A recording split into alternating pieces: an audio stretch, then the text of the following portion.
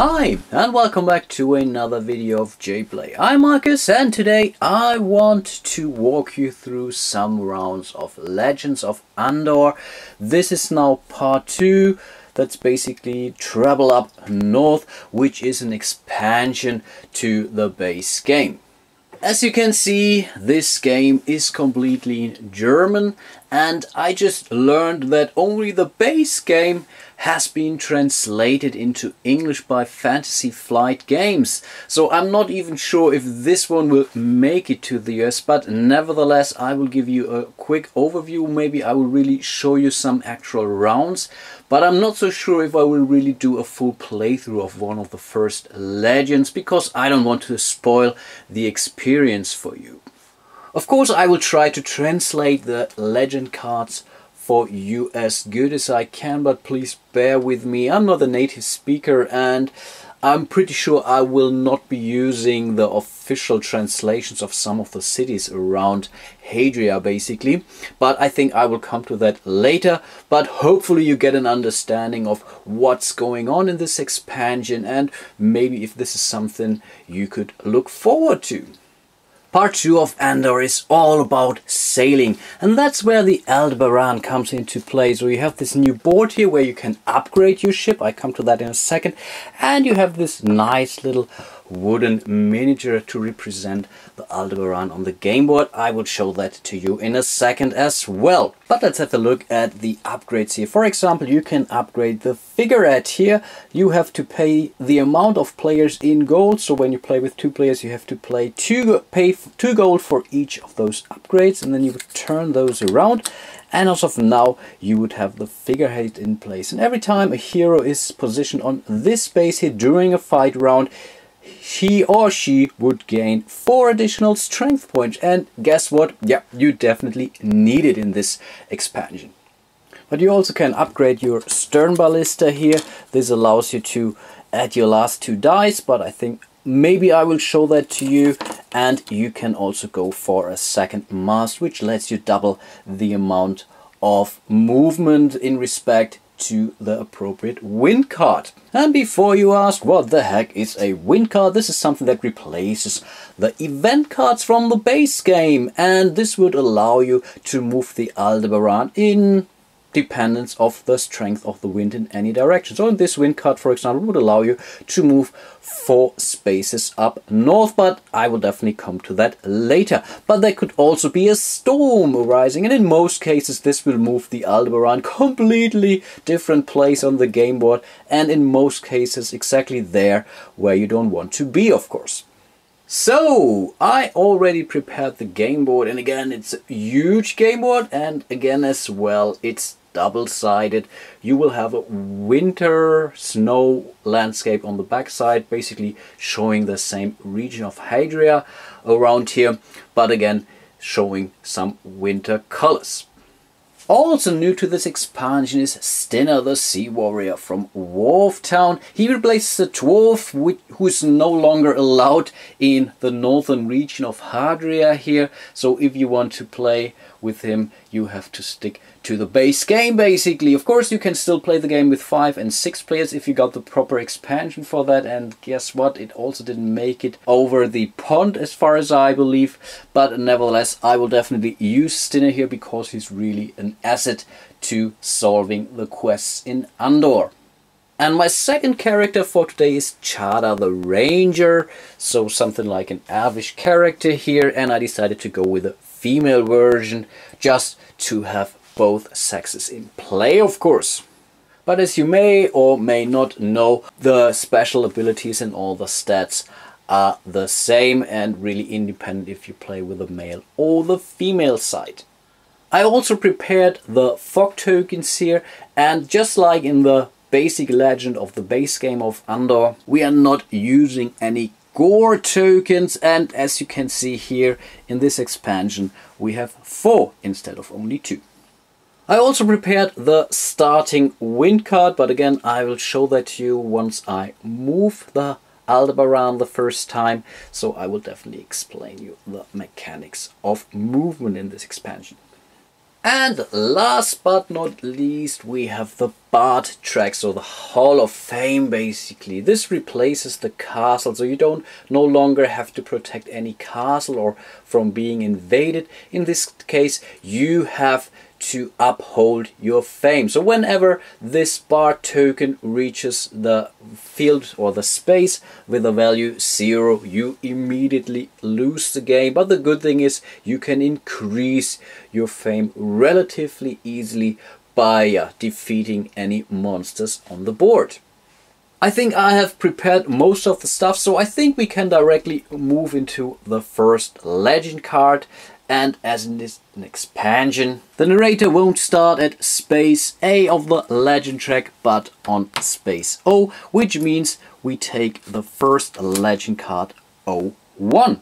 Legend number 7 is called The Quest for the Cartographer. And as usual, the quest and the starting quest will show you some of the new rules, but of course I will explain them to you. So this is something I might not entirely translate for you. I'm not sure, I will check that out.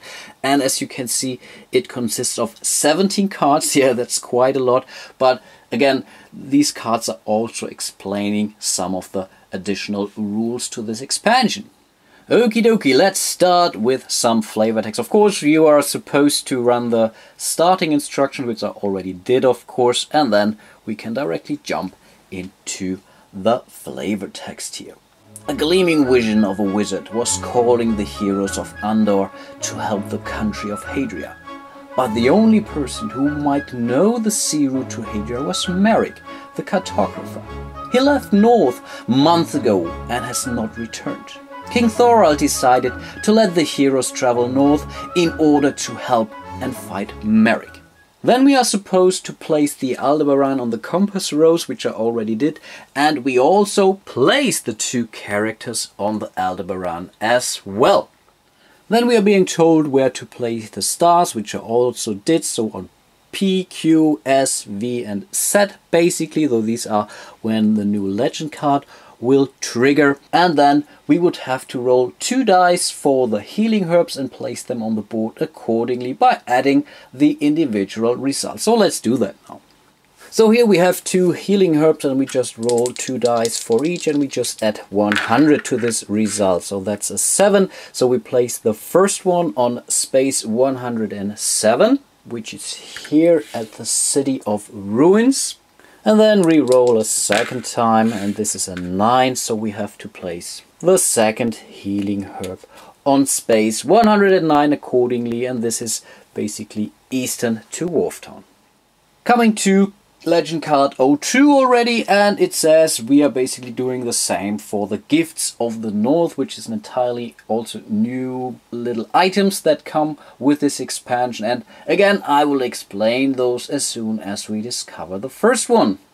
Okay, let's roll for the first one. That's a 7. And again, we can place one of those Gifts of the North to the City of Ruins.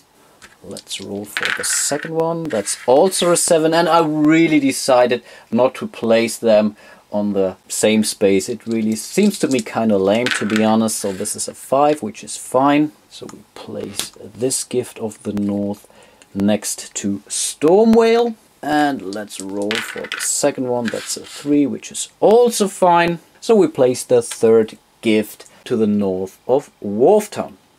Next, the Hall of Fame is explained. So the Bard starts on space 4, which I already did. For each creature still on land space, after the next dawn, the players lose some fame depending on the amount of players. If the Bard ever lands on space 0, the heroes automatically lose the game. We also have new rewards. For each defeated creatures, you will be rewarded by either willpower, gold or fame, and you would do that according to the creature table. And as usual, you can split the reward however you like that. And then it says this Legends offers 2 levels of difficulty, and I think, as I'm also kind of lame, I think I will play it on the easy mode, so I will check out the next legend card, Grenolin.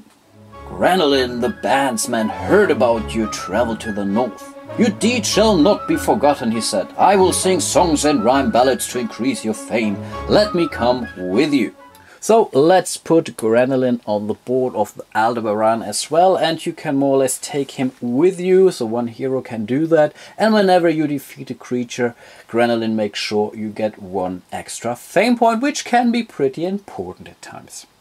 And then we are already on legend card 03, which says defeated creatures will be placed on space 90. The narrator will only be moved if 2 creatures are located here. So unlike the base game, the narrator only moves when you defeated 2 creatures, which is also very important, because otherwise really things would move up way too fast. So you see here these 2 spots.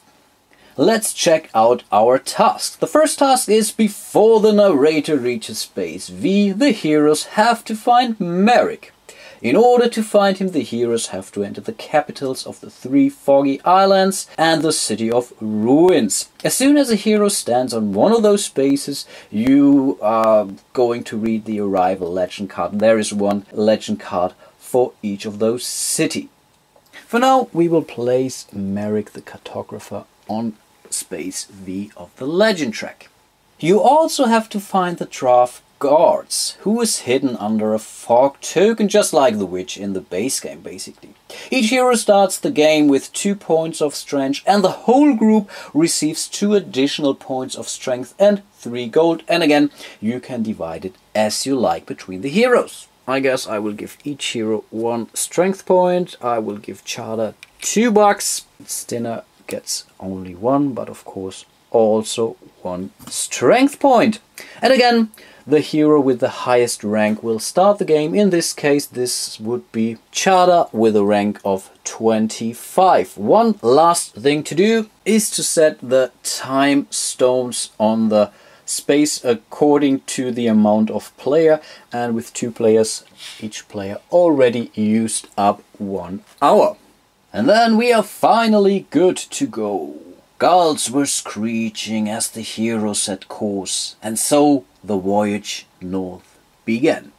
As already mentioned, the Aldebaran starts down there, and I think it's definitely a very good idea to split up the heroes, I guess. So I might really think of moving the Aldebaran somewhere up here, and then maybe one hero will start exploring here and another hero will go to Wharf Town, because we really have to go through this fog tokens here, and we have to enter those capitals because we have to visit all 4 of them before we get to know where Merrick is being located. In order to move the Aldebaran, one of the heroes, whose turn it is of course, has to use a travel action. And unlike the base game, you are not just moving the Aldebaran 1 space, you do that in accordance to the actual wind card. Right now that's a starting wind card, and it really is plain and simple. If one hero says, I want to spend an hour to travel up north, you would then check, okay, the current wind speed in direction of north is 2. So by spending 1 hour, the Aldebaran will move 1, 2 spaces. Easy as that. Of course, the hero can still use in another hour to move into that direction. So he could say, okay, let's move 1, 2, 3 spaces here, because direction of northeast we have a wind strength of 3, and so on. But let's move everything back and think about it a little bit. Chada will start the game, and I think she will be using the Aldebaran, and I think we will do that as I just demoed here. So I will move the Aldebaran 2 spaces up north. So that's 1 and 2. And of course, therefore, she has to spend 1 hour of her day. Then we will pass the rudder to Stinner because of his special ability, and it says, when he is on board of the Aldebaran and before he actually uses his travel action, or after he uses his travel action, he's allowed to move the Aldebaran 1 space adjacent. So I think this is something that we will definitely do now. So first of all, we will use our free action. We will move the Aldebaran 1 space up north. Here is a little cliff, which means the Aldebaran cannot sail there, and this is also not considered a land space, so a hero will also not go there. But coming back to the travel action of Stinner, we are still in the middle of it, and I think I will now sail up 3 spaces northeast. So that's 1, 2 and 3. And therefore he also has to spend 1 hour. And now the Aldebaran is adjacent to a land space, which now means a hero can leave the ship. You don't have to necessarily go to the wharves here or to the docks. You can directly jump off the board, basically anywhere where a land space is adjacent to that.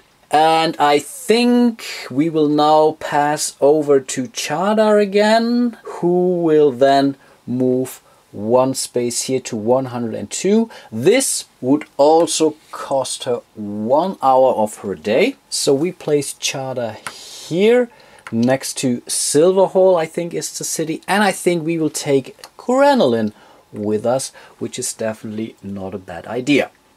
As Chadar is still traveling, we could still spend some more time to travel farther, and I think this is what we will do. You can also cross land hulls between those dotted lines here, and it says you have to spend 2 hours in order to pass. This is considered to be a ferry boat or something like that, and I think this is what we'll do. So we will spend 2 additional hours to move over here next to Wharf Town. And as we are still traveling, I think I will move 1 space further here. So for once I will discover the fog tokens, and guess what? We already find Guards the Dwarf. Wow, this is awesome. Really awesome. But the next thing that will happen is we have found our first gift of the North. And here we have the Dust of the Mermaids, which you can use before a fight round, and it allows you to exchange the strength points with your enemy, and you would have to discard it after usage. But unfortunately it must not be used against any end bosses here, but for any other creature it would be fine. As this is a small item, we will have to place it accordingly here on the character table. But as we have discovered Guards already, we have to read his legend card accordingly. First it says, place Guards on the space where the fog token has been activated. I will do that in a second. One of the heroes finally found Guards, the Dwarven trader. Oh, the heroes of Andor up north. I'm really not pleased seeing you here, because wherever you appear, there will be trouble around, eh? But what can I do for you? Next, the hero is allowed to roll a white die, and on the equipment chart you see a die result next to the items here.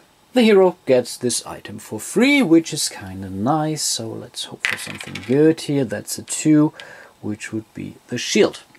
So let's place the shield accordingly, and as you might remember, this shield might be used to prohibit the loss of some will points after a fight round, and of course you can also flip it around, so you can basically use it twice, which is definitely a good thing.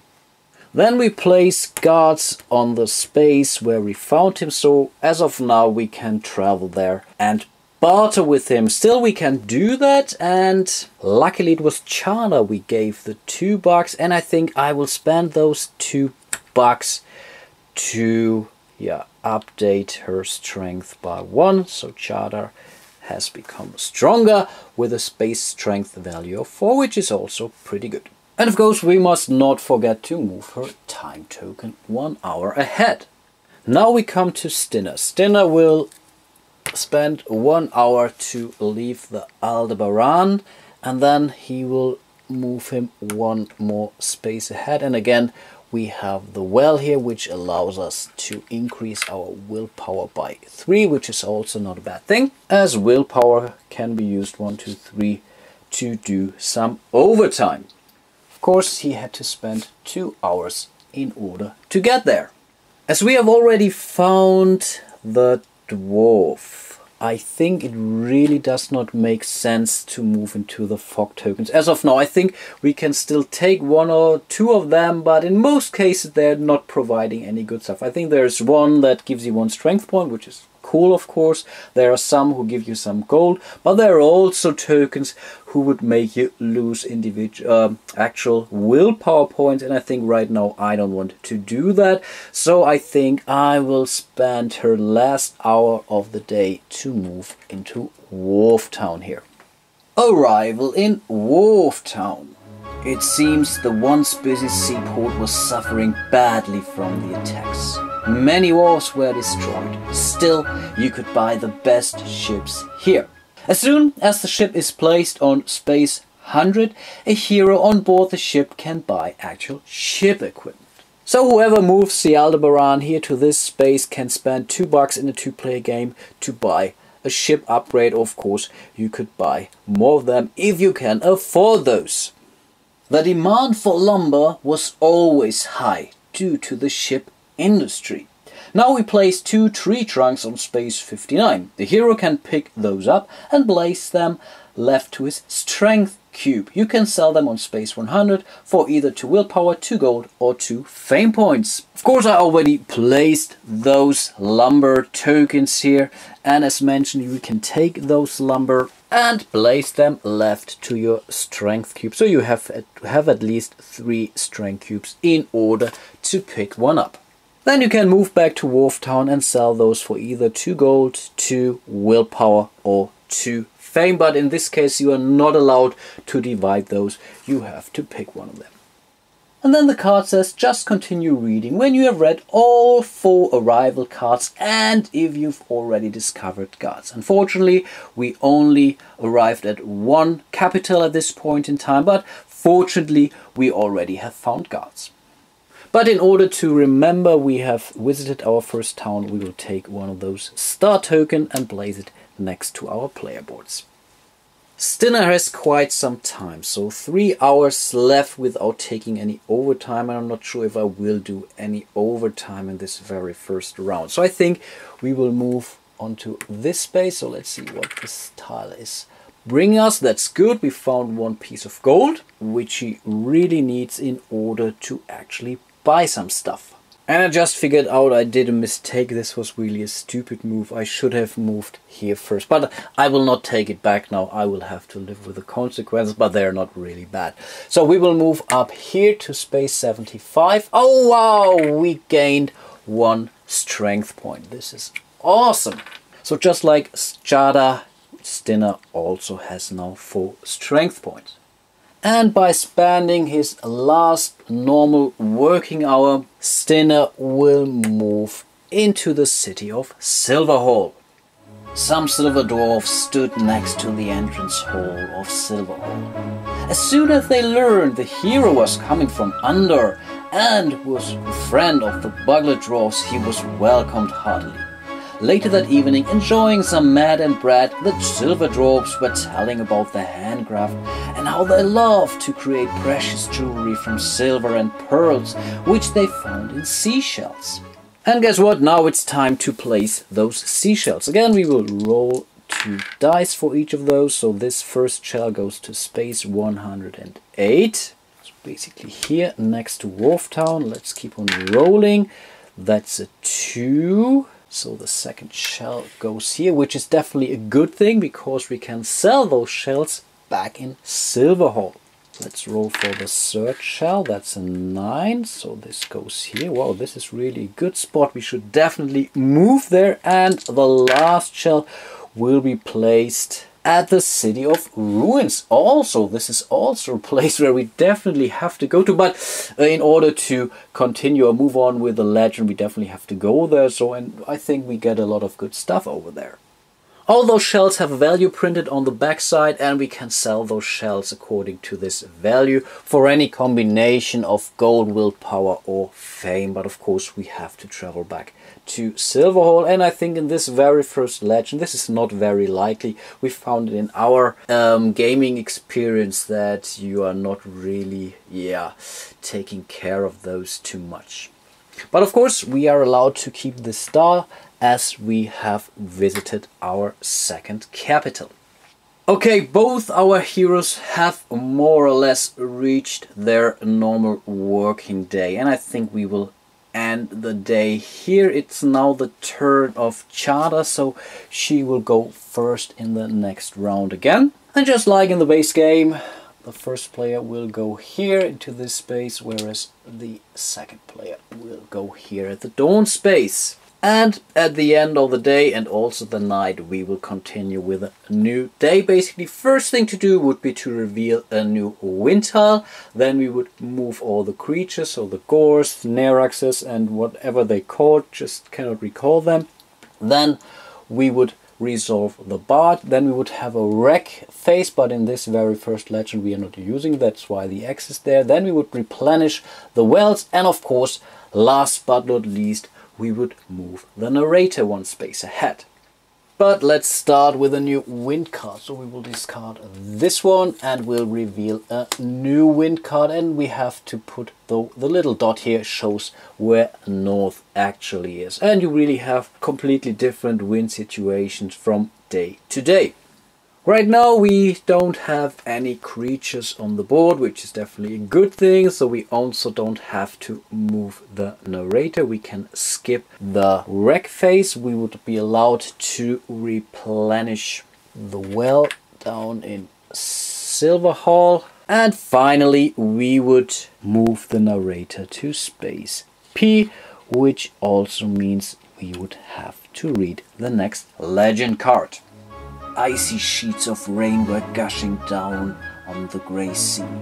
Upon this sight, it was not hard to believe that many merchant ships fell victim to the stormy sea. Let's put some creatures on the board.